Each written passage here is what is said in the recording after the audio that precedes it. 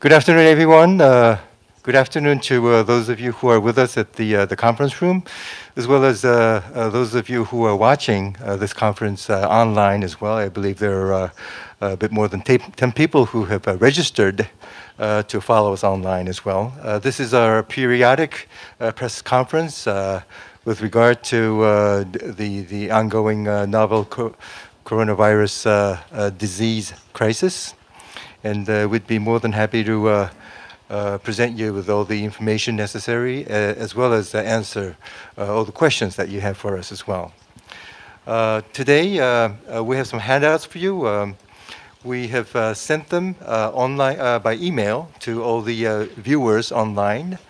And in case you haven't received them, do let us know, and we will send you one as quickly as possible.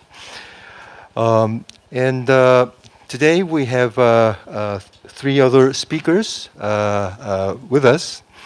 On my right-hand side, on my immediate right-hand side, I have Mr. KOJIMA from the Cabinet Secretariat. Mr. KOJIMA, Masaru KOJIMA, he is the Councilor in charge of Coronavirus Disease 2019 Preparedness and Response. We also have, to his right, we have Mr. SAHARA, Yasuyuki SAHARA, who is the Senior Assistant Minister for Global Health, Minister's Secretariat at the Ministry of Health, Labor, and Welfare. And to his right, we have one more person from the Ministry of Health, Labor, and Welfare, and he is Mr. UMEDA, Hiroshi UMEDA, who is the Director of Infectious Disease Information Surveillance Office, Tuberculosis and Infectious Disease Control Division, Health Service Bureau at the Ministry. Okay, without further ado, perhaps we should start with the opening statement from our main speakers. Perhaps we can start with Mr. KOJIMA. Mr. KOJIMA, you have the floor. Thank you very much. My name is KOJIMA. I'm from the Cabinet Secretariat. I would like to, at the outset, talk about what happened on the 4th of May. The Japanese government, which originally said that the declaration of emergency status would go on until the 7th of May, but that was extended to the 31st of May. So I'd like to give you an outline of this. On the 7th of April, the declaration of emergency status was made, and it's almost been 20 days.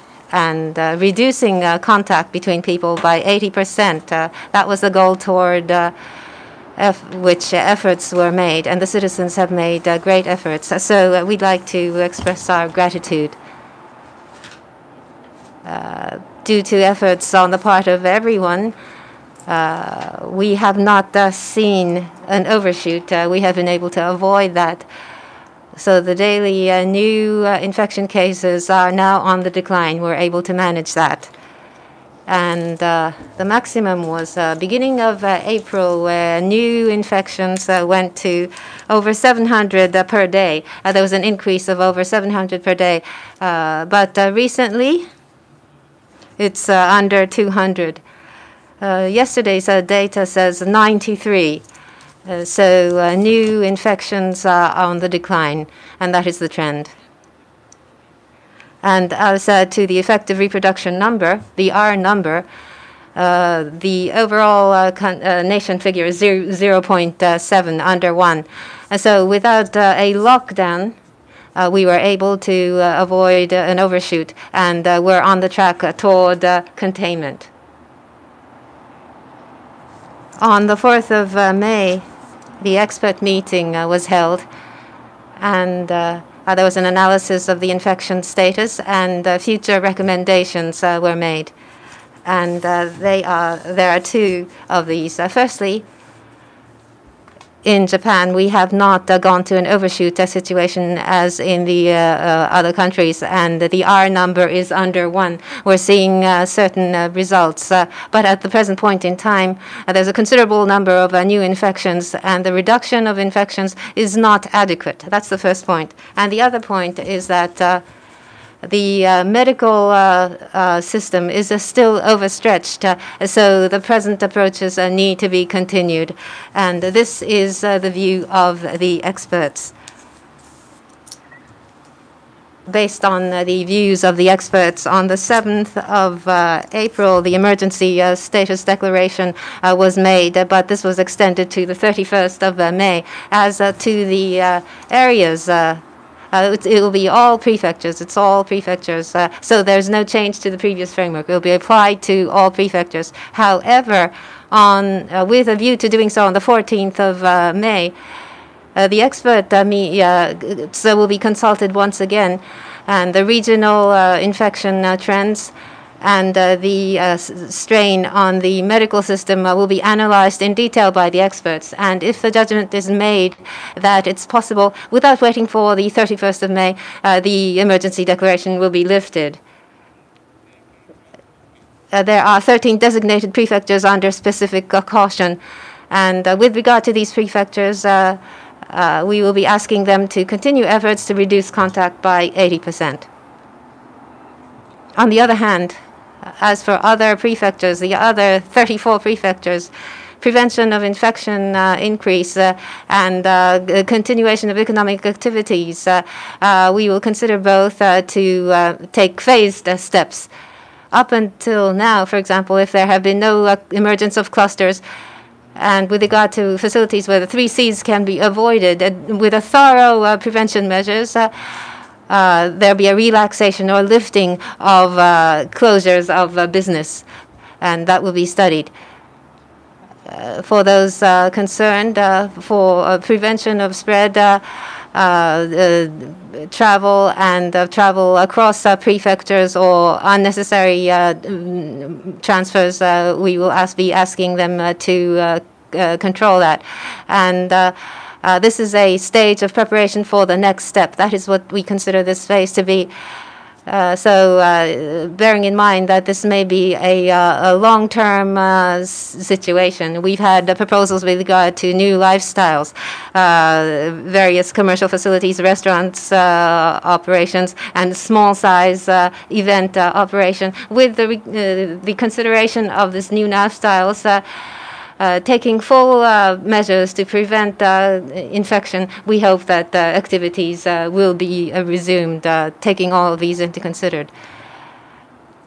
We will have experts to collaborate to create guidelines for prevention of infections for each of the business types.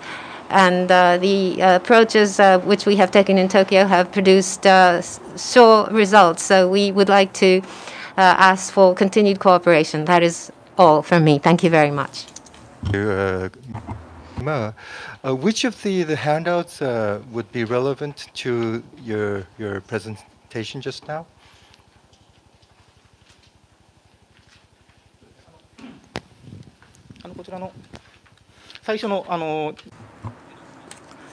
The document that's titled Summary.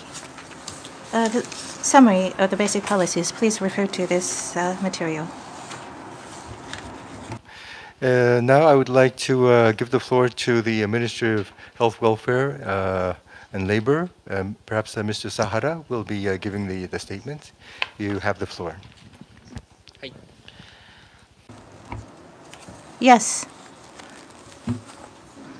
My name is Sahara from MHLW. Thank you for your attendance. At your hand, distributed is a copy of the material titled Updates on COVID-19 in Japan. Please refer to this material as I speak. This shows the status of infections, the testing systems and infrastructure. That is what I would like to explain. If you could please turn to this page. This shows the latest status. As is shown on top right, this shows the status as of yesterday. Please take a look at the total at the bottom. PCR positive.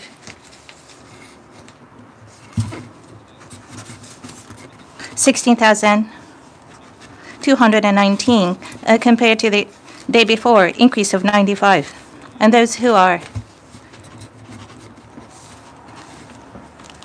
Those who are hospitalized, 11,442, decline of 339. Those who have been discharged from hospitals, 6,557. And the number of deaths, unfortunately, 570, an increase of 6 compared to the previous day. If you could please turn to the next page. This shows the number of confirmed cases who's tested positive. As Mr. Kojima said, in early April there was a peak, and now the number is on the decline. With support from many people, we're now seeing the number dropping. Please take a look at the next page. This is by age group. The trend has not changed very much. You can see that there is a large number of young people who are tested positive, who have tested positive. The next page. This is the number of death by age, or the number of severe cases by age. I think this is common throughout the world. Those who are elderly are seeing the largest number of deaths. There are those who have suffered severe symptoms are having greater numbers of death, and relatively less death among the younger generation. Please take a look at the next page. Overall, the number of infections, the number of patients who have been infected, on a day-to-day basis, the number is declining. At one point, hospitals were very overburdened. In some regions, the tough situation still continues. Please take a look at the left-hand side graph. This shows the number of patients requiring mechanical ventilators.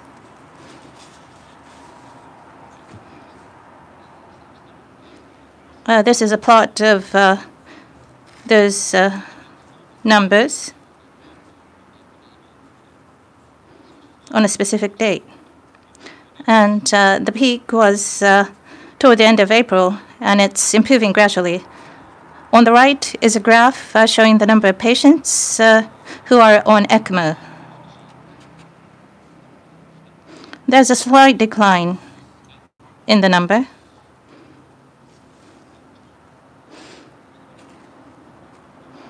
But then, of course, we have to continue to closely monitor this situation going forward. Moving on to the next page. This is a comparison of Japan versus other countries. This shows the number of deaths as of April 4th. The number of deaths per 100,000 people, how Japan compares with other countries. Fortunately,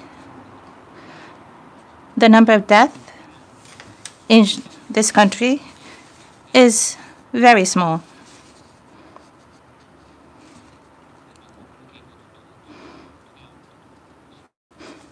And it's desirable that we sustain this trend. Next on PCR testing.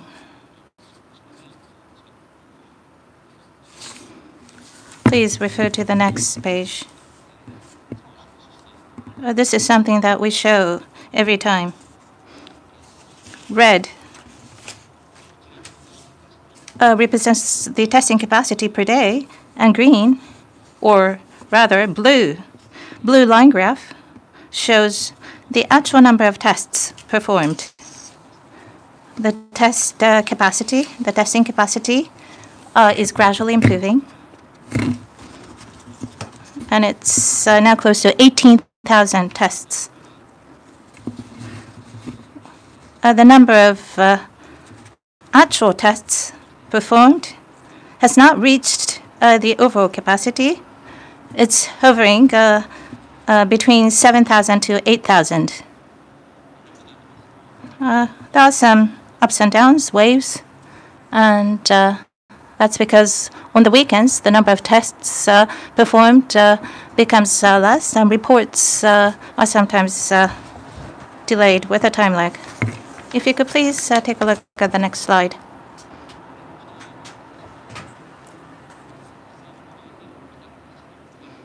This is the number of PCR tests conducted in each country and region. Comparison among countries. Orange bars show the number of tests per 100,000 people. As is always pointed out, the number of tests performed in this country compared to other countries plotted here is quite small and limited.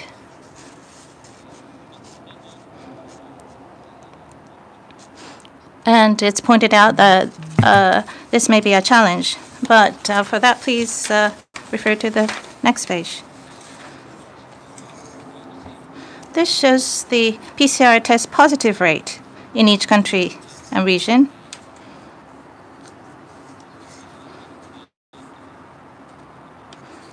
So the rate of positive findings, if we compare Japan with other countries, the rate is lower in this country. If this rate is high, then there may be a challenge.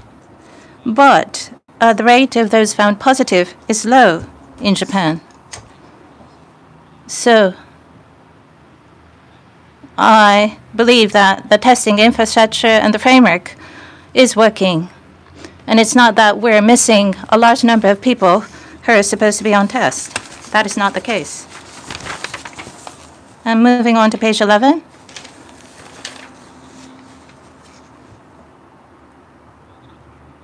The bar graph shows the number of PCR tests conducted, and the line graph shows the rate of those found positive. The rate of those are positive. In early April, when the declaration of the state of emergency was issued, it was very high. But you can see that this rate is coming down as testing infrastructure is developed and improved. The number of patients has declined. And that is in the background of this, from what we can see. Now going forward,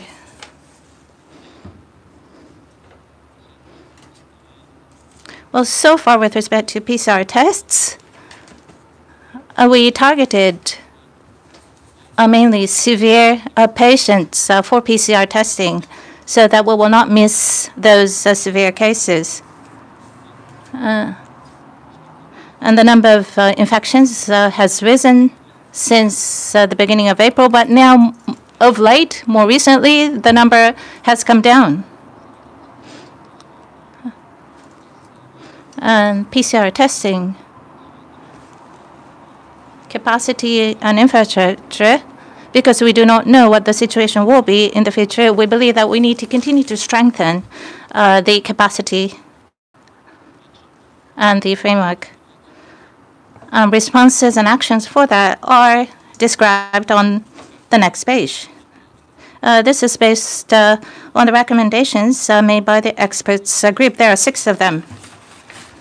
One is to strengthen the system of public health centers and local public health institutes and reduce their work burden. Second,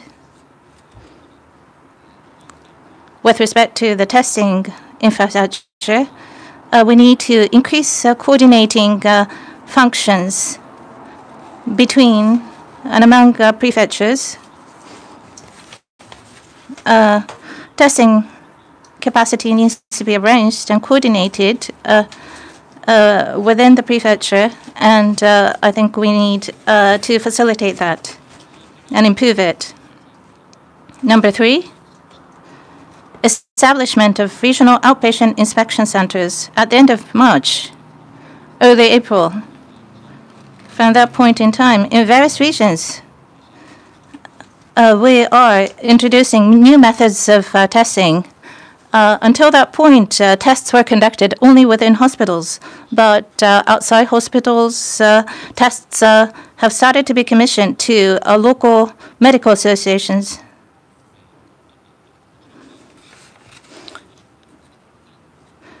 Tests are performed for those who are judged to be necessary by their doctors.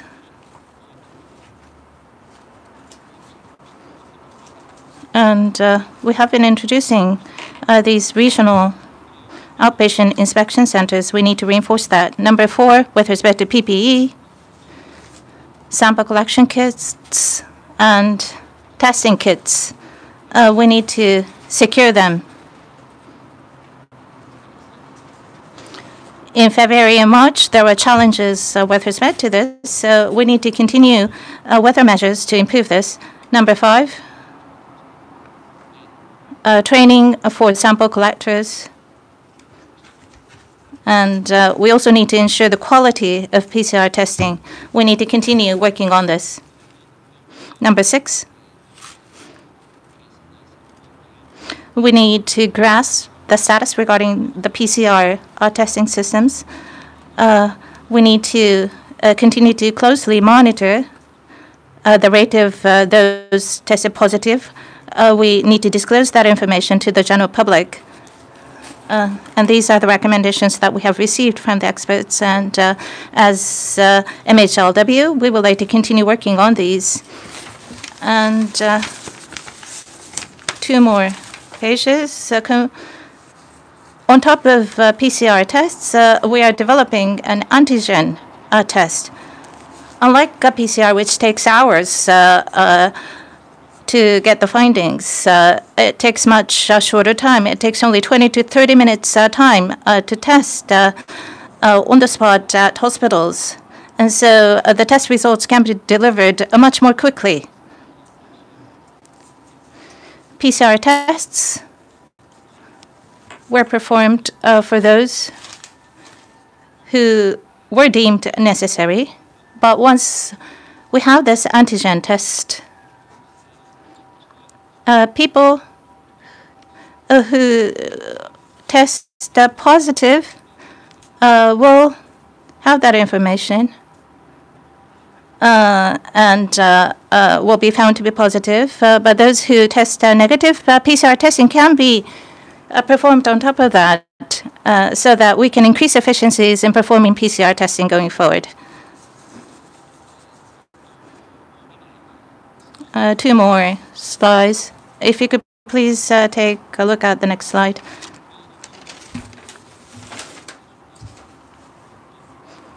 This just shows the image of the outlook that we have for novel coronavirus disease control measures. This was suggested by the experts group.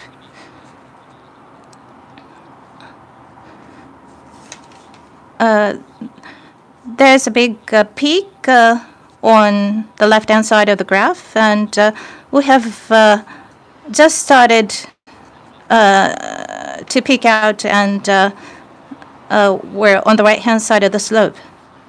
With request for thorough behavioral modification, we would like to drastically contain the number of new infections. That is what we're working on currently. You can see that the curve goes down, and with the spread of the new lifestyle, and with this new lifestyle maintained, we would like to contain the number of new infections. What is necessary during this period is, as is stated at the top, we need to observe the new lifestyle. As Mr. KOJIMA said, we will take a number of measures: social distancing, ensured telework to be promoted, and these are the measures necessary. Now, during this period,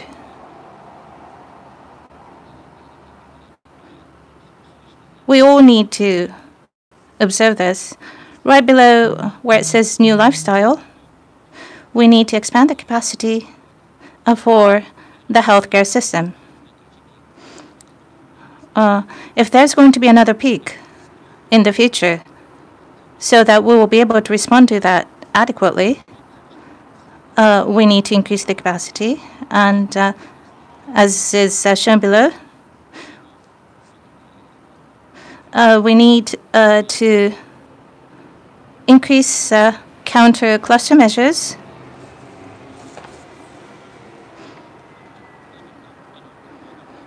And we don't know what the future holds, but if there's going to be another wave of infections, we will make a request for thorough behavior modification. This could be the case. And on the right-hand side, what is important at any rate is to develop a framework in which early diagnosis can be delivered, and to develop treatment methods to prevent severe cases from happening. Remdesivir, a new drug, was approved yesterday, and it's now to be used. And Avigan will be approved. Avigan is approved, and it's now being tested in clinical studies. So try to introduce these drugs as early as possible and continue with the development of vaccines. So in the overall picture of what's to happen in the future, we need to continue these measures and activities. The last slide. This is the future policy for novel coronavirus disease control. For one of the major points here is behavioral modification. I may be repeating, but the focus is on new lifestyle and counter-cluster measures.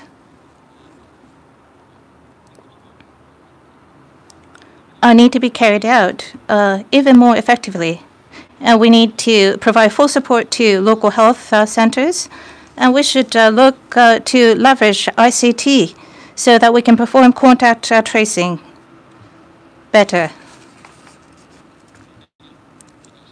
And to reinforce the healthcare system, the medical system, and development of treatments, we need to continue making an all-out effort at all of these.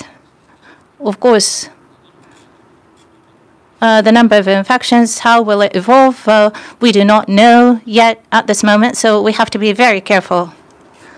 We all have to play a role in responding to this. In the future, these are the measures we believe are necessary. Thank you. Thank you, Mr. Sahara. And I hope all the viewers will be able to look into the material, the handouts that Mr. Sahara used as well. They contain quite a number of interesting figures, useful figures as well.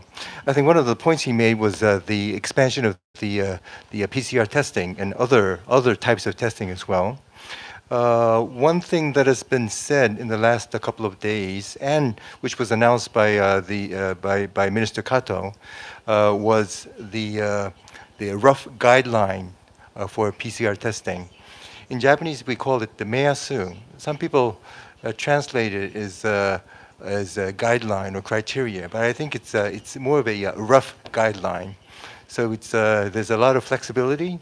Doctors do not have to stick to this rough guideline. Ultimately, it will depend on the doctor's decision whether the patient or the person should be taking PCR tests or not. And we are reviewing this rough guideline as well.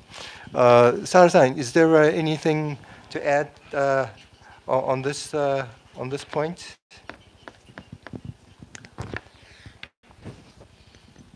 Thank you very much.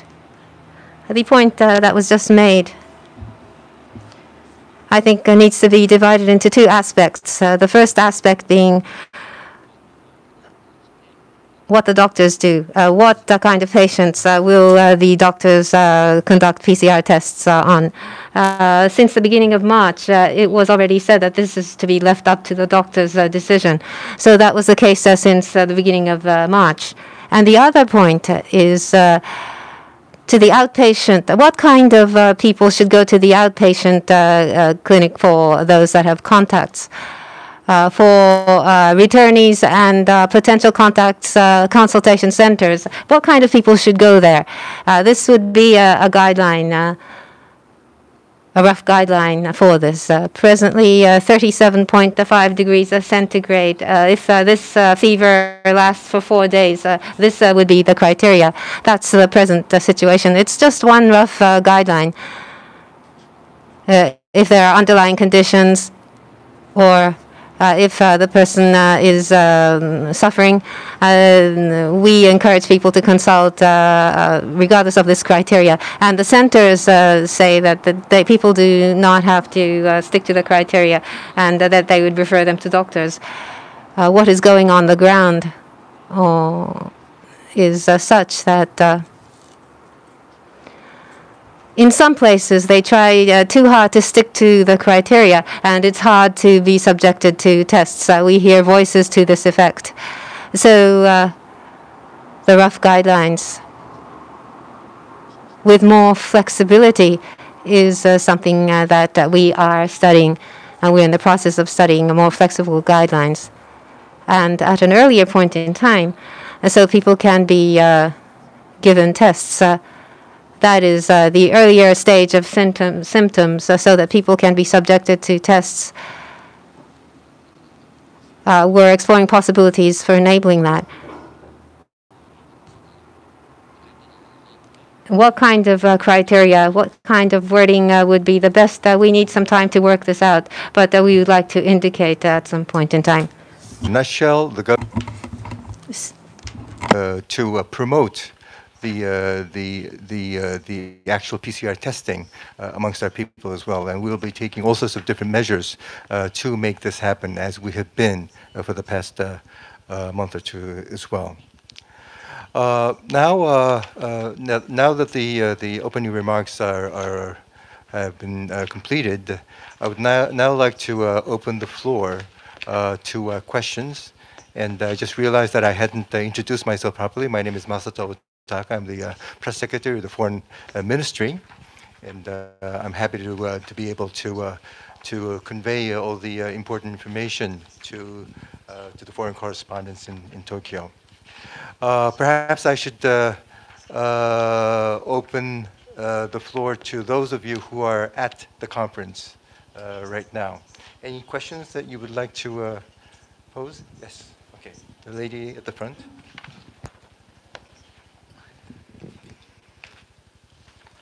My name is Nishimura from Radio France, a correspondent. I have several questions regarding PCR tests. In the material, it says that this is the number of PCR tests conducted. Those who are hospitalized because of the infection, are they tested, and are those numbers also included? If so, how can we see the breakdown? How can we see that number? That's my first question. And I would also like to ask how you calculate the rate of positives. The definition of positive testing differs from one country to another. Here in Japan, how does MHLW calculate the number of those found positive? And antigen tests. At the end of last month, I understand the government conducted a very small trial or test. Have the results come out? I have not confirmed all of that, but if the results are out, how can we get the results? How can we see the results? Three questions are for the Ministry of Health, Labor and Welfare.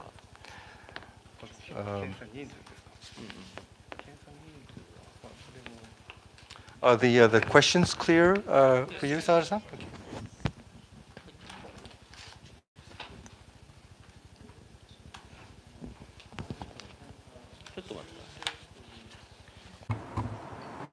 Please bear with us for a moment.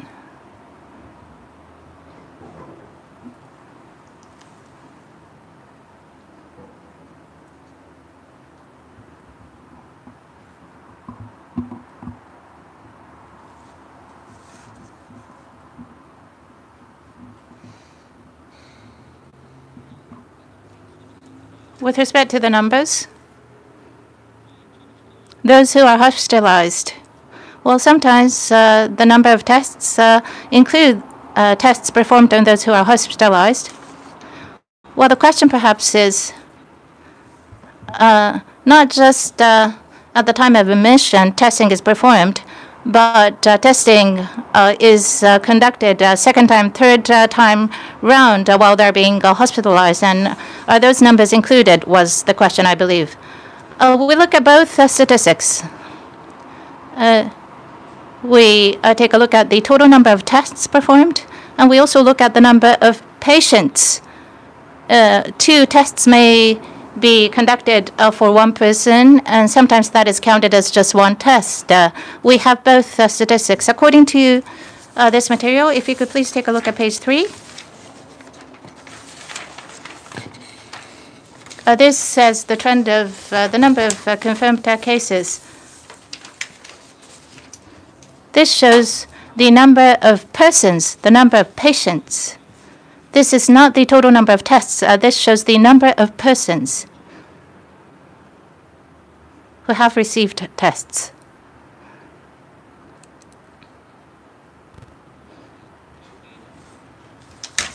Page 9, this shows comparison amongst several countries. This shows the total number of tests, the number of tests performed. So, for each country, what does the number represent? What numbers are collected? It is different from one country to another, and that may be a challenge. I wish to confirm the following. Right over here, the number shown here includes those who are hospitalized or those staying at hotels who have been subjected to tests second and third times, and that's included. If that's the case, the more you see an increase in infected persons, number of infected persons, the test number would automatically go up. The second and third tests would lead to an increase in the number. Now, the new tests may be flat or even decline in terms of possibility. Would that not happen? The red page 8, what is you see on page 8, that's the total number, and it's exactly as you've said. And so, therefore, the second test would be included. Tests such as the second test would be included. And so that includes all the tests. And as you pointed out,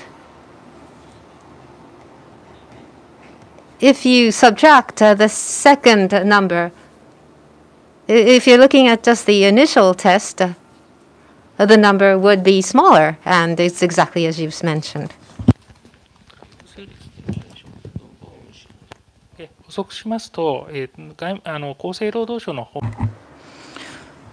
On the Japanese version of our ministry's website, we show this graph, and it's based on the number of persons per day.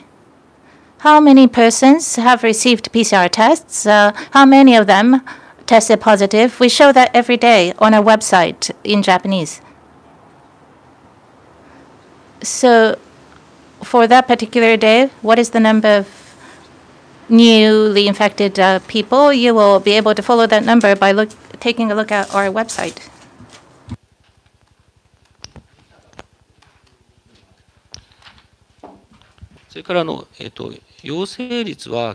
On the positive rate, basically, the number of tests performed would be the denominator. And those who have turned positive would be the numerator. And the last question that you raised on antibody tests, the antigen tests rather, or the antibody tests we are in the process of doing at the moment. And so we will show you the results going forward, the antibody tests. Okay, thank you so much. Questions from the floor? Okay, Rocky-san. Thank you very much. Rocky Swift at Reuters. Last night the news came out that remdesivir was approved for use in Japan. That would be the first one approved in the US and Japan, I think, anywhere in the world. Is there any more clarity on when those supplies of that drug might come to Japan? And a related question, Sahara-san, you mentioned Avigan. I think you said that that drug has been approved, but to my knowledge, it is expected to be approved by the end of this month. At least that's what Prime Minister Abe has said. So if you could clarify on that.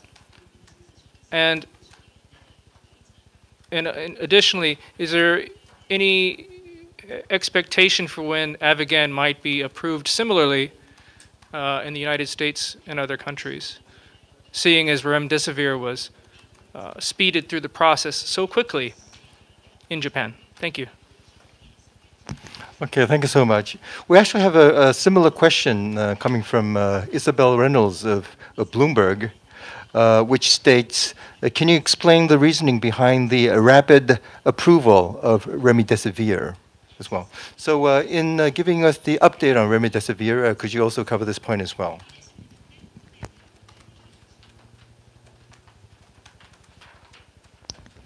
Hi.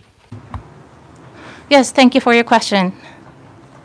First, regarding remdesivir, we had a special approval for this drug.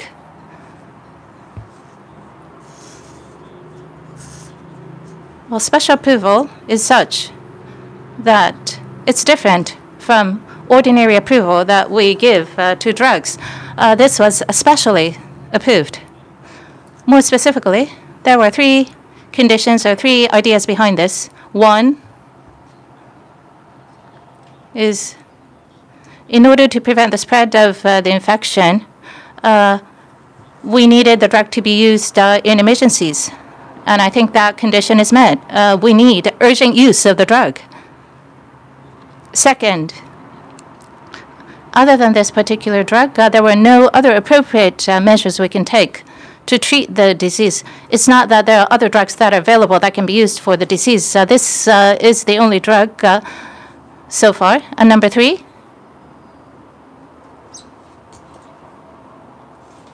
in overseas, the drug must be approved. In the case of remdesivir, it was approved by the FDA. So given these conditions, special approval was given. And the target population is severe cases, severe patients who require mechanical ventilation will be put on this drug. Remdesivir is a clinician-led trial. It was a joint trial between Japan and the US that's been conducted. And given that as well, we decided to give special approval to this drug. And regarding Avigan, I don't think I specifically said that it was approved already. For its approval, clinical trial is being conducted. That is where we are right now. at the earliest possible stage, we would like to see the clinical trial concluded so that we can have a review of the submission to confirm that it's safe and effective. And if that is the finding, then we would like to give approval so that it can be supplied to the hospitals quickly. What is important here is to collect the evidence for that. And for that, various medical institutions are involved and are working on this. And remdesivir, when will the supply start? When can it be used? At this moment, we don't have a specific time schedule yet, but remdesivir already had a clinical trial, so it's been used on some patients already. Post-approval, when can it be made available? The date is not set, so let me refrain from answering that. The timeline has not been set yet. And sorry, Avigan? Actually, it's approved as a drug already with the indication for a new type of influenza. A clinical trial is conducted with this drug, and that is to expand the indication so that it can also cover the novel coronavirus. So that is what is being done. Okay, thank you so much. I think that the point was for Avigan, it will have to go through rigorous evidence-based examination. And after all that, then we will know how this new drug will be treated in Japan as well. Okay, we have... すみません。それからアメリカでの If I may, the use of Avigan in the United States, or the prospect for approval in the United States of Avigan, we can't say anything about it.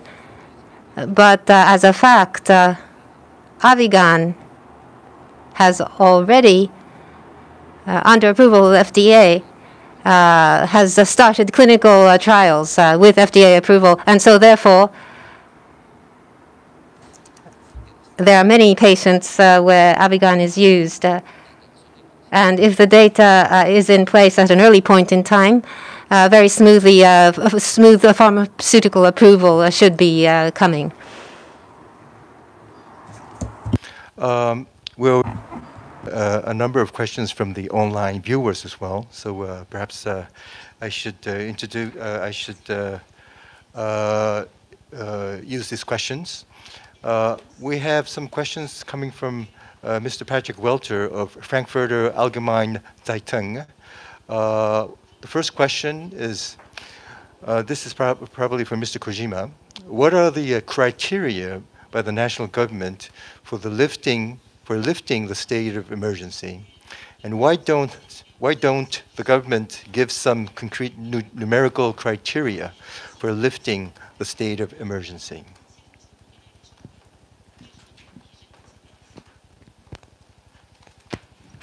Thank you for the question. The criteria for lifting the state of emergency. At this moment, we cover the whole of the country. All 47 prefectures are now under a state of emergency. Going forward, if we are to lift that, it will be region by region.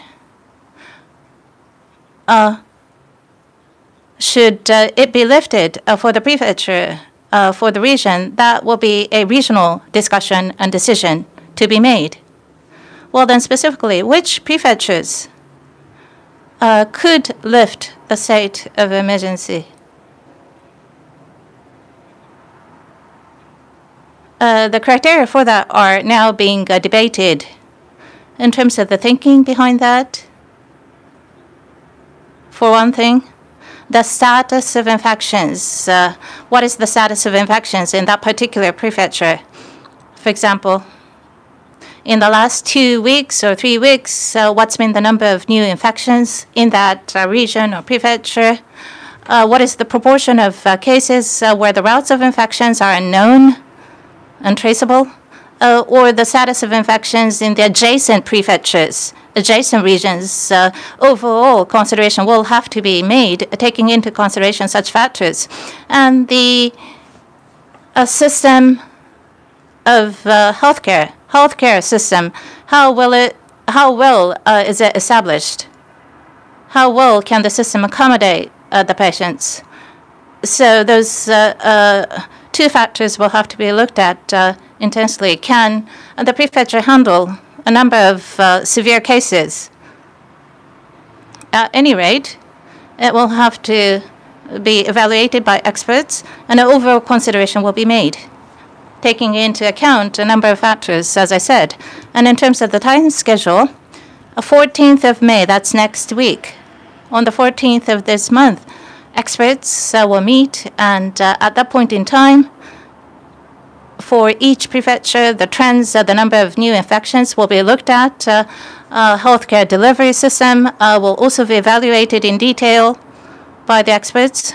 And if possible, before the end of May, the state of emergency could be lifted in some prefectures, possibly. At any rate, as experts evaluate the data and consider criteria, they are saying that they would like to take a look at the data up until the 14th. So based on the input from the experts, we hope that quick decisions can be made on that. Another question we have from Mr. Welcher is, when and under what conditions will Japan lift the restrictions to travel to Japan? We also have a similar question coming from Isabel Reynolds of Bloomberg, once again. Can you explain what discussions are you having about when and how foreign travel can be resumed? Kojima-san, can you take this question, or should I answer this? I think the travel ban itself is an all-government effort, and one relevant factor for this travel restriction is the travel advisory issued by the Foreign Ministry as well. We have currently over close to 90 countries at level 3. And these are countries indeed that we need to look at very carefully for the Japanese people to travel into.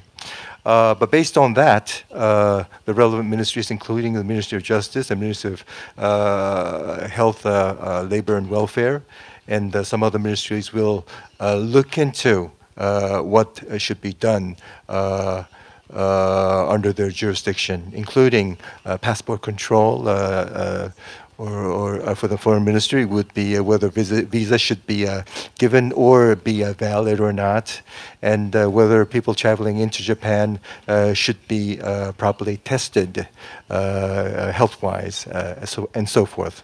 So it's an all-government decision, but as of date, we have not seen any changes or relaxing in the travel advisory that I referred to. But we will be responsive to how things are in the other countries, how the novel coronavirus is becoming more or less under control or not. And based on that, we'll make some judgments. At this point in time, it would be difficult for us to say when that will happen. But we are certainly vigilant as to what is happening around the world as well. And eventually it will depend on how things are in Japan as well. If things are more or less under control in Japan, we will look into this matter as such.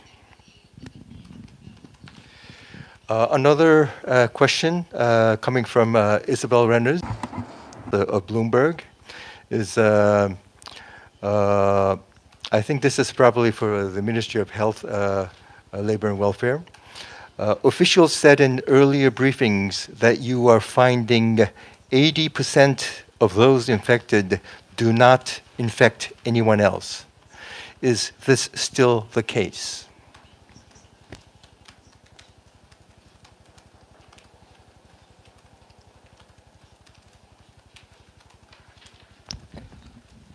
はい、それは Yes. As you said, that sounds true from what we see. Yes. Okay, thank you, Mr. Sahara. Anything to add? この The 80% not being infected is data from February. MHLW has a cluster team, and we're very actively doing contact tracing. And this approach was taken not only in February, but in March and in April. We have continued this. And in continuing these approaches, we have not changed our way of thinking throughout the process. Thank you so much. We have some more questions coming from other viewers online. We have a question from Mr. Alistair Gale of the Wall Street Journal. His question is, can you explain how Iwate Prefecture alone has managed to have 0 reported COVID-19 infections? Is this because of the very low level of testing there?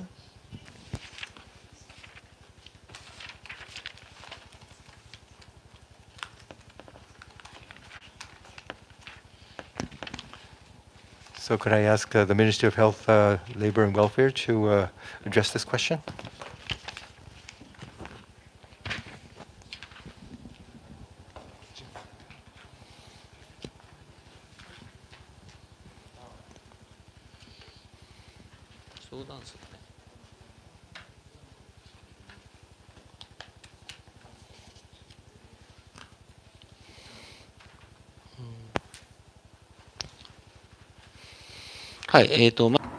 Yes. I was taking a look at the data just now. With respect to Iwate Prefecture, between March 25th to May 6th, during this period, the number of PCR tests performed was 263. 263 tests are performed in Iwate during this period. So this was the number of tests conducted. None found positive in these tests. Why? It's difficult to say why or explain why. Most probably, people in Iwate Prefecture are taking these measures very seriously. They're implementing these measures very seriously. They are not urban centers, so perhaps social distancing is effective. There must be a number of factors, although it's difficult to explain. Okay. We have questions coming from Simon Denier of Washington Post. Actually, 2 questions. One is, data from the National Institute of Infectious Diseases shows a significant number of excess deaths due to respiratory tract infections in Tokyo in March. Given that the flu season ended early this year, how do you explain these deaths? Could they be diagnosed COVID-19 deaths?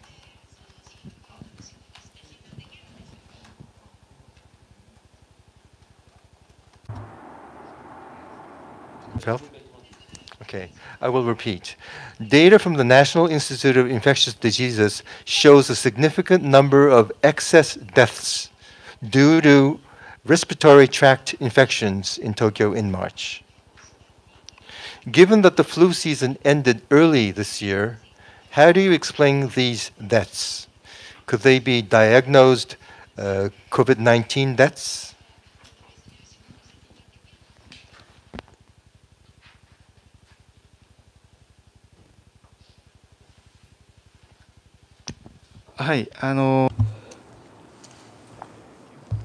Yes.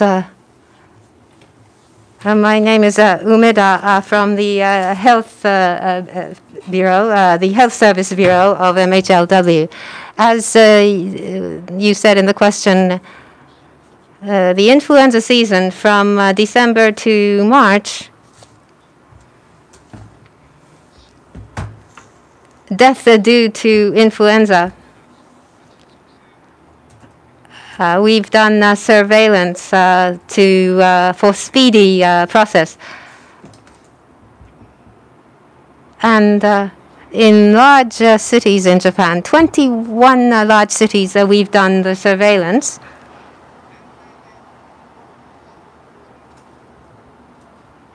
So when we do the survey, and the infection route is on the website. In one city as a whole, if we look at the results, the excess death was not seen this season. On the other hand, if we look at the respective cities, there are fluctuations, ups and downs in the data. Temporarily, we can see an excess death situation. And this is seen in a multiple number of cities. But if we focus on Tokyo, in the case of Tokyo, the 23 wards,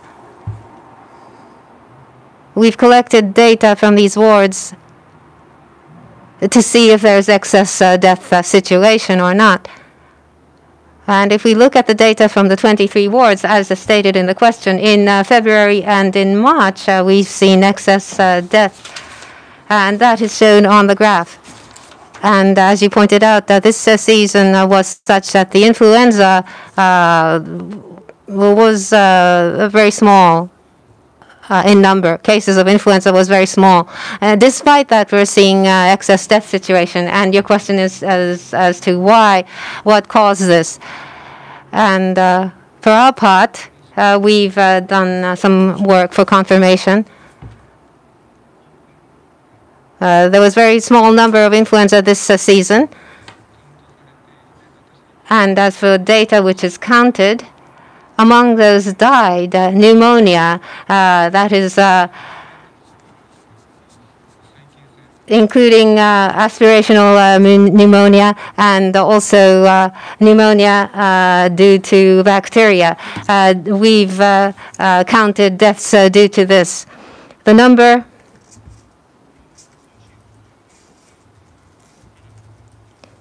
was such that if we look at the season starting in December, from that point in time, there was a small number of influenza cases, but deaths due to pneumonia during this time was on the decline. That was the actual situation.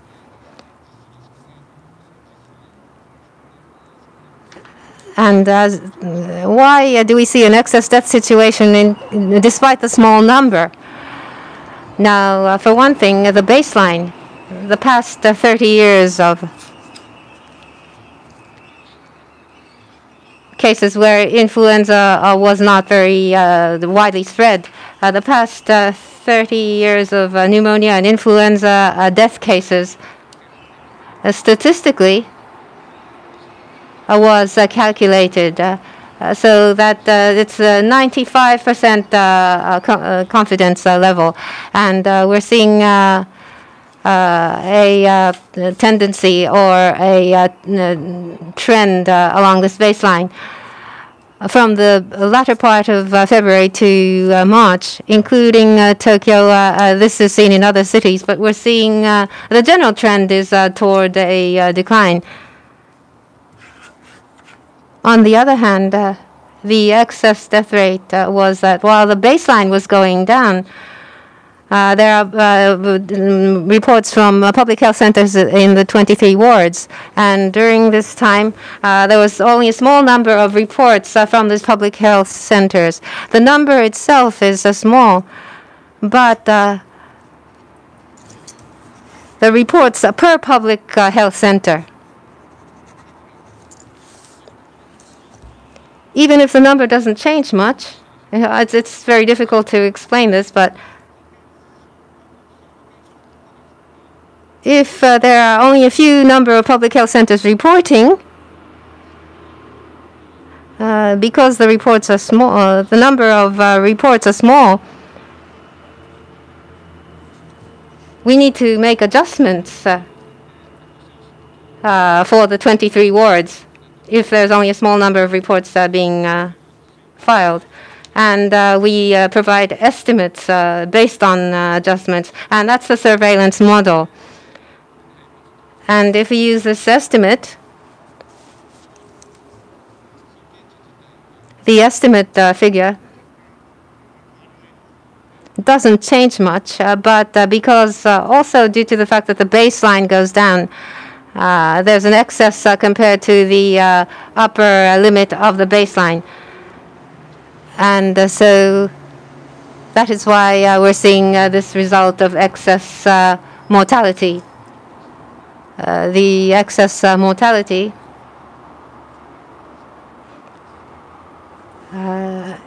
when we see this trend, this surveillance would enable us to react very quickly, and we would evaluate with experts. The actual number has gone down this year, and there were only a few number of public health centers reporting. So if you just look at the numbers,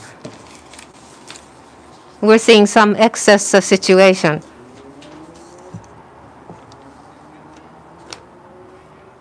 So that's the case. It's not that this year there are more deaths due to pneumonia. That is not the case. We are not seeing such a situation. That is how we evaluate the present situation. Okay, thank you, Mr. Another question coming from Simon Denier is as follows. Kobe City General Hospital surveyed 1,000 outpatients in the first week of April and found 33, or 3.3%, had antibodies for COVID-19. This would represent an infection rate for Japan 300 times higher than the official figures show. How do you react to that study?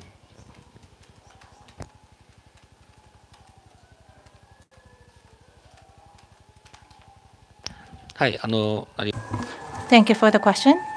First of all, with respect to antibody testing, as is said by the WHO, the testing system itself is not yet well established, and there's also room for interpretation. There's a lot of debate on that. So Kobe City Hospital number is something that we would like to take a look at as one of the numbers, but we are conducting various surveys and investigations. And so we have to look at this number from an overall point of view to put it in perspective. If the number of infections is 300 times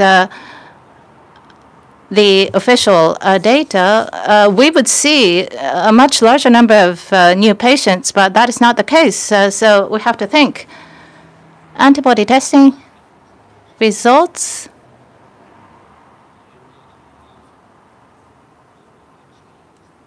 have to be looked at, taking into consideration a number of factors.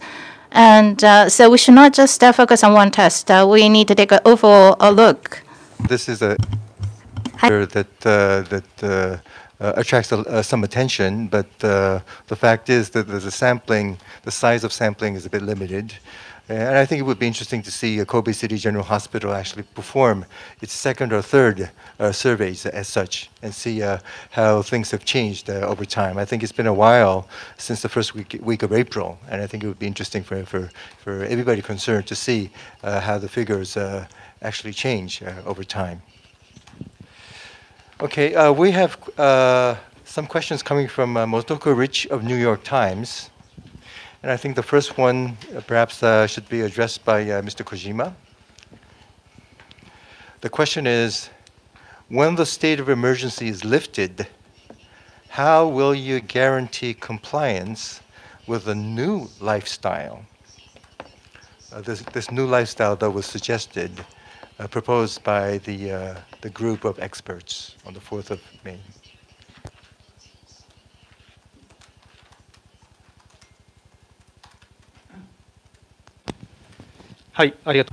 Thank you for the question. The expert meeting that met recently proposed the new lifestyle. That is to contain the expansion of the infection. At the same time, social and economic activities to gradually resume this. This sort of new lifestyle must be thorough, and it needs to take root. And that is the thinking. It's not that we can say people should do this and that. It's not something that we impose on people.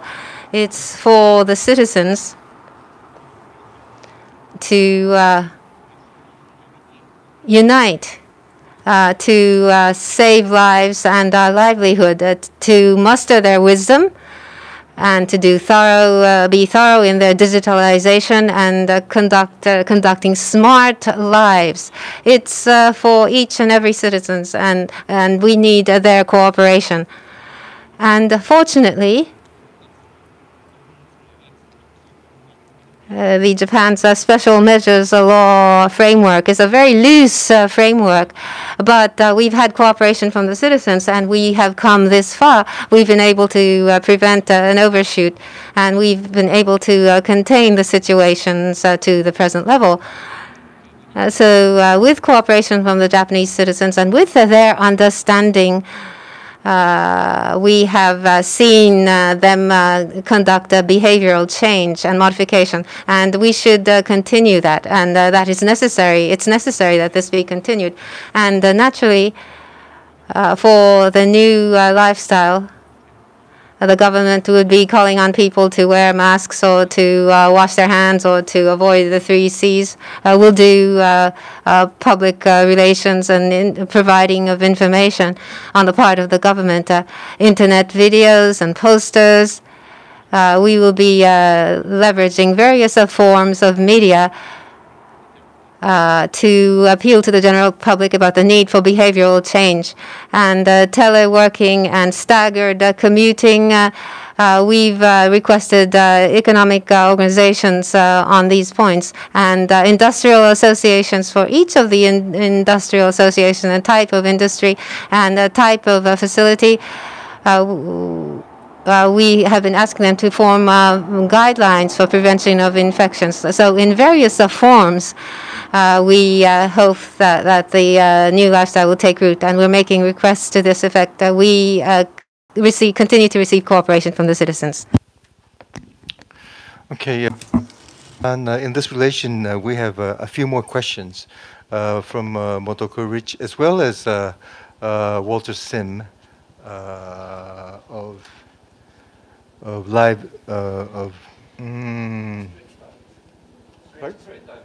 Straight Times. One of the questions is about universal mask wearing, which is one of the things included in the new lifestyle. Will the Japanese government be recommending universal mask wearing when people go outside indefinitely?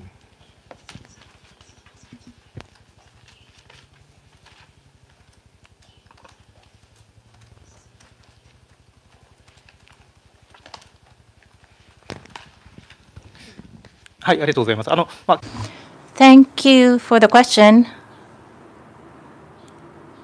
Indefinitely, I'm not sure, but I think there was a page from MHLW's presentation earlier that I can point to. There's an illustration. This is the page that I'm referring to.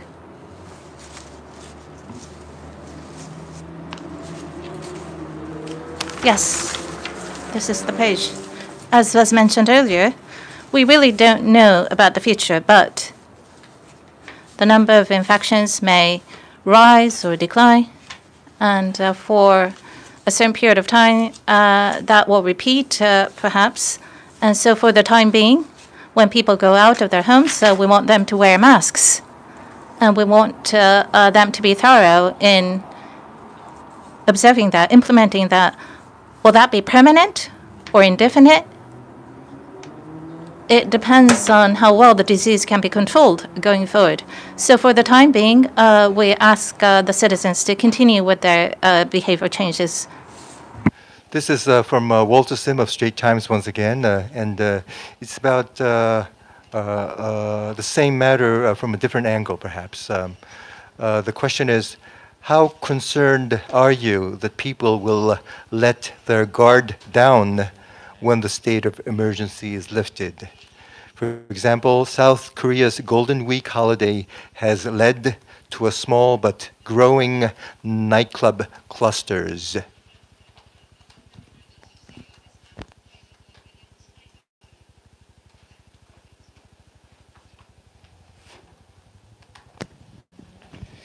Thank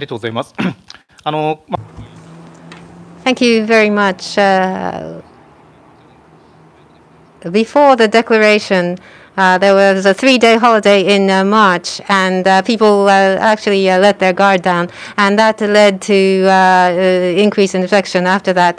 So based on this reflection, the May Golden Week, during this time, we asked for thorough behavioral change or self-restraint of going out or going to different prefectures or unnecessary travel or returning to their parents. We've asked people to refrain from doing that.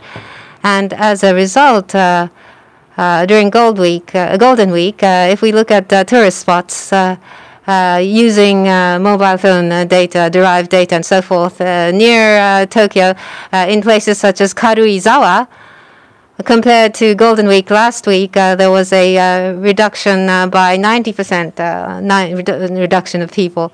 And in Mie Prefecture, Ise Shrine, over a 90% reduction of people was seen. And this time, we've had tremendous cooperation from the citizens and we were able to generate these results.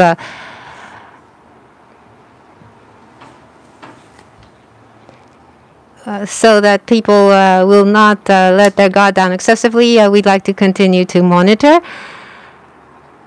And the new infections tendencies and the spread of infections, we'd like to continue to monitor to respond appropriately. Thank you, Kojima-san. And Kojima-san, in this relation, we have one more question from Walter Sim. I think he wishes to have more elaboration on the exit strategy. His question is, could you elaborate on the factors that Japan will look at in devising an exit strategy? The factors in the exit strategy. And in this relation, will this new lifestyle mean the end of businesses, some businesses where avoiding the 3 C's is impossible, such as karaoke outlets and izakayas?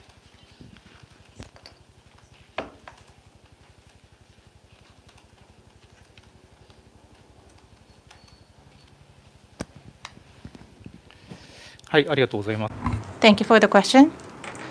At this moment, on the 4th of May, the Japanese government announced basic policies regarding the novel coronavirus disease control. And it has included a number of ideas with respect to restrictions on the use of facilities. Those designated 13 prefectures under specific caution. In these prefectures, if the facilities have the risk of spreading infections, the measures need to continue, and restrictions continue to be in place. For other 34 prefectures, if the facilities have not had any cluster infections on the condition that they take necessary controls, their use can be resumed gradually. If the facilities have had clusters and if there's a risk of 3Cs, then restrictions are requested to be continued. So economic activities will be resumed gradually as such, and in view of the measures that are necessary to be put in place, we will take gradual steps to resume these activities. So in places where clusters have happened, in facilities where 3Cs are a risk, or nightclubs and nighttime restaurants where clusters are prone to happen, then restrictions will have to continue. Otherwise, for other facilities, the restrictions will be relaxed gradually, depending on the prefecture or the region. Okay. I have another question for the Ministry of Health, Labor and Welfare, actually. And this comes from Motoko Rich of the New York Times. How can we be sure that the low number of deaths in Japan is not just a matter of many deaths not classified as COVID-19 because you're not testing patients before they die? So it's about the testing of patients who have died of some causes.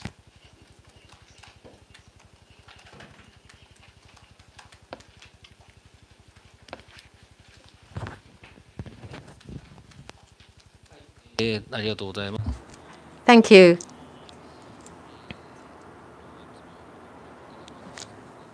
This is the type of question that we get all the time. Basically, those people that die, they die in hospitals, and in hospitals, PCR tests are conducted because insurances are provided and doctors make that decision. And if it's pneumonia, or if we feel that people have severe cases of pneumonia, in Japanese hospitals,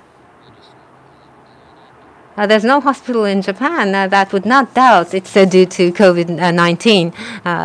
So they would appropriately move to conduct the tests. And fortunately, in Japan, CT penetration is world's #1 in Japan. So if pneumonia is suspected, not only X-rays, but CT scanning is done because there's a high penetration rate. And if you discover a pneumonia due to this, they would move to the next test. I think that's the course. So therefore, if someone dies in a hospital due to pneumonia, there may be exceptional cases, but for most of the cases, I believe that the diagnosis is made appropriately. Thank you, Mr. Sahara. We have some questions relating to ICT technology, and perhaps we can bundle these two questions. One is from Ms. Motoko Rich of New York Times, which is, can you describe your proposals for ICT contact tracing in more detail? And the other question is from Mr. Patrick Welter of Frankfurter Allgemeine Zeitung. Does Japan see a need to develop or introduce a contact tracking application on mobile phones as it is discussed or introduced in Germany, Australia, New Zealand, etc.?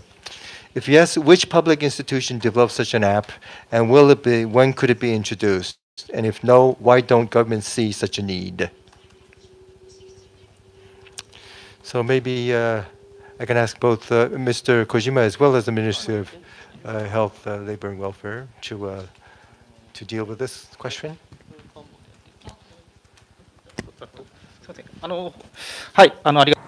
Yes, thank you for the questions. or respond. As part of counter-cluster measures, utilizing ICT,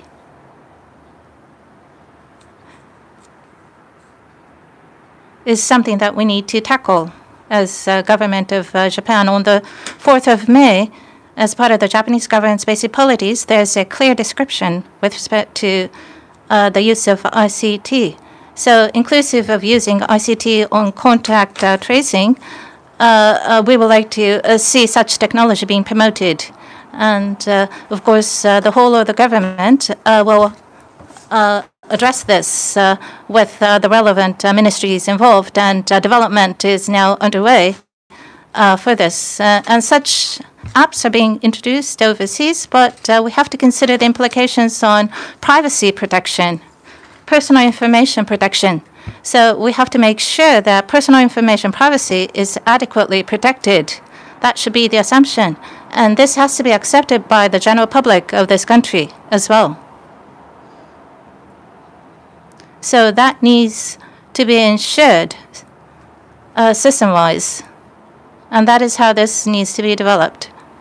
That's the position of the Japanese government. Over to MHLW. So promotion of measures utilizing ICT, if I may share information on that. At our ministry, what we are pushing for is as follows. Information about medical institutions as infections spread. We have to have the healthcare capacity. And in ensuring that, we need to understand the status of each hospital. What is the number of beds in that particular hospital? What is the number of beds that are vacant or available? Or what is the status of medical equipment, the medical staff, how they are allocated, and what is the availability of PPEs?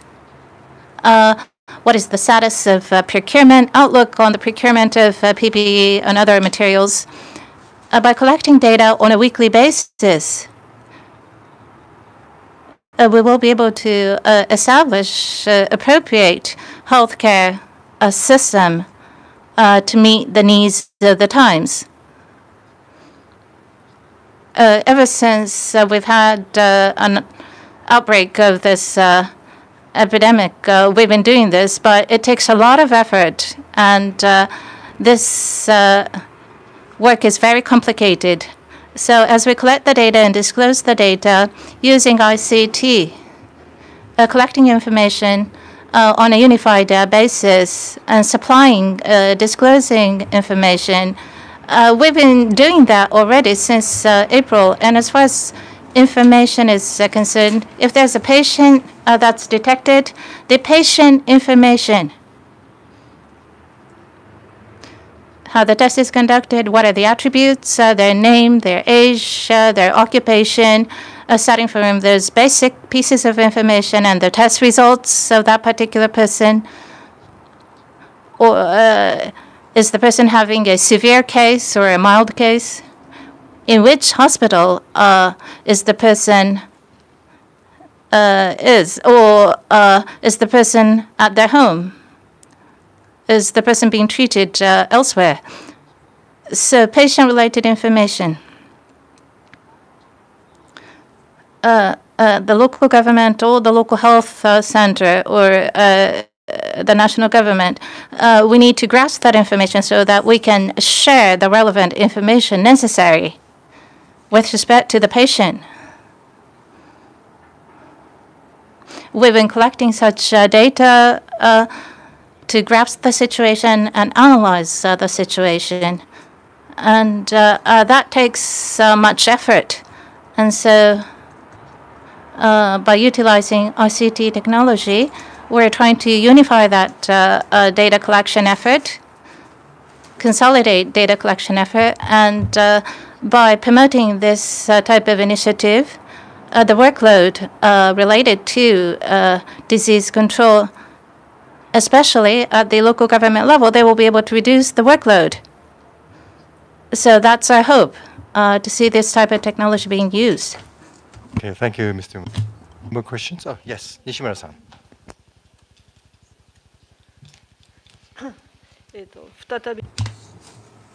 Nishimura once again.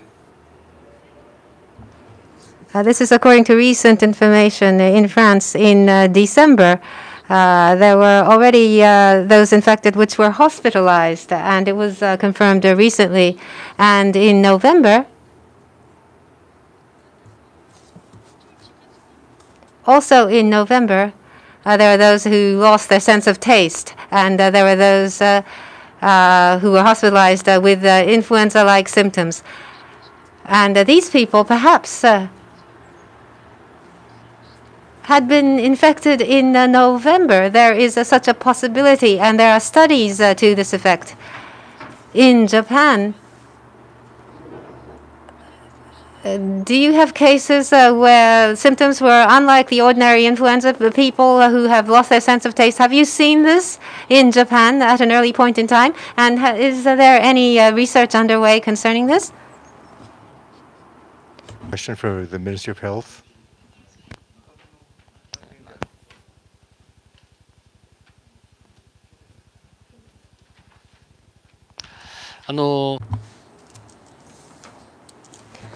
The case in France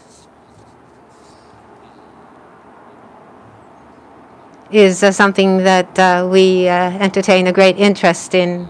We think that it's deeply interesting, and we want to obtain more information. Using different channels, we are collecting information. And as to whether similar developments are seen in other countries, we are in the process of collecting information. And similar research, I think, is called for in Japan. But at the present point in time, we haven't gone that far. If you ask whether we're doing anything specific, we're not. We are not. And the report from France is something that we have a great interest in. Okay, you have a question? Thank you very much. Rocky Swift at Reuters once again. Among Japanese-developed drugs to combat the COVID-19, Ativan is the most well-known and most popularized. But another drug that I've been hearing about is one called Camastat mesylate. It's known commercially in Japan as Foipan. I was wondering if someone from the Health Ministry can comment on that, whether you've heard any anecdotal evidence of this drug used in hospitals, and if you can perhaps comment why this drug maybe has not gotten as much attention as Ativan. Thank you very much.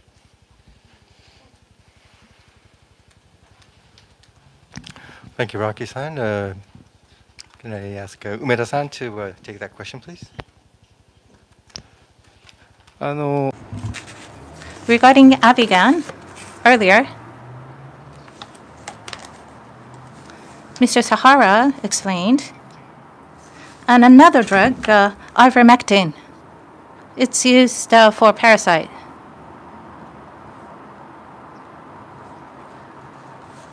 And ivermectin is the name that is used in Japan. As you know,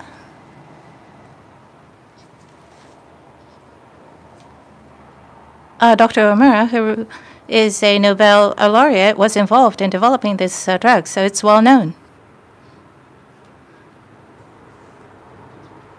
And the efficacy of the drug was confirmed and reported, and we are aware of that. Going forward, regarding ivermectin,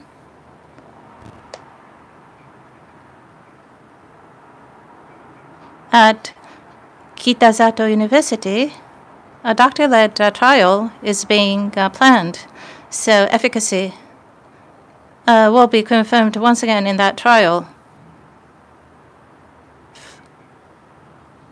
From what we're told. So, Ativan or ivermectin,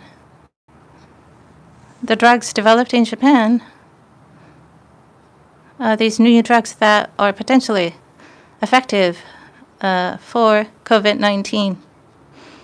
And so we would like to verify that some of these existing drugs are effective, and if they can possibly be used for treatment, we would like to continue with the developments.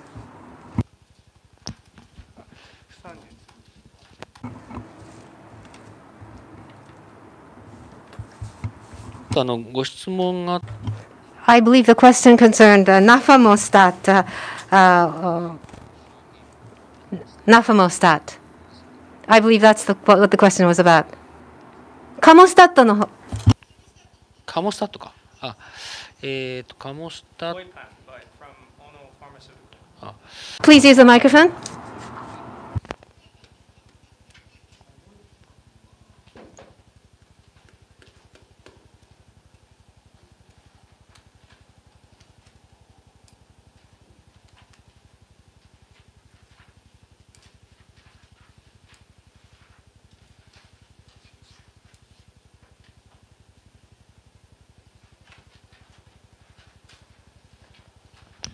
すみません、今そちらについては詳細な。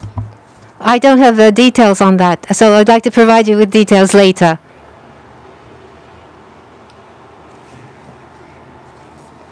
A question actually from Isabel Reynolds of Bloomberg, which is in particular, when will foreign residents of Japan be able to leave and return again? I think I'll take that question myself, and I think the answer would be rather similar to what I said earlier.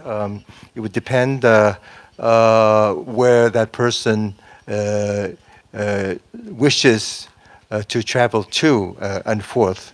It will depend on the situation in that particular country. It will also depend on how things are in Japan as well.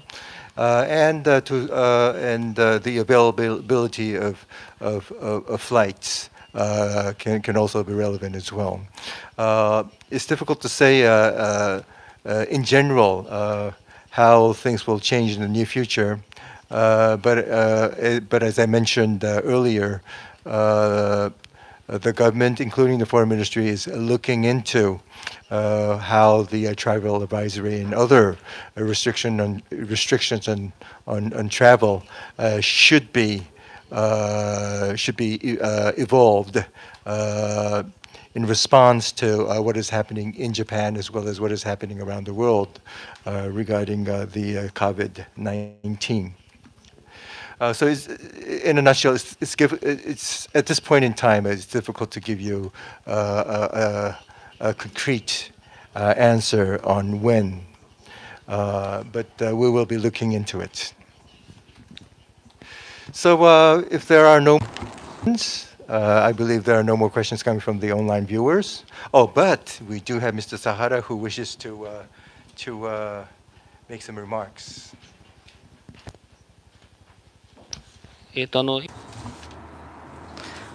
Kamosa that was asked about. Ono Pharmaceutical developed this drug.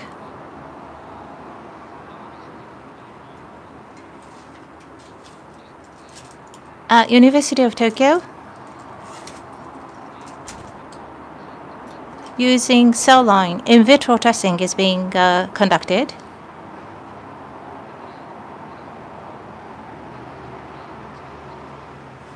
Is it effective on humans? That is yet to be found. More research is necessary. That's where we are right now. So I think our conference, our meeting is drawing nearer to a close, and I have addressed all the questions from the floor as well as online. And if there are no further questions, I think it's time to conclude this conference. Before I do that, I do realize that some of the questions were very complicated, and we hope that we've been able to give you the answers that are clear enough. But if not, do not hesitate to contact us through the Foreign Press Division in our Foreign Ministry, and we can answer the questions one by one on a one-by-one basis as well. But in any case, we hope to see you again in the near future. We will be conducting this periodic press conference from time to time, and we'll be seeing you soon. Thank you so much.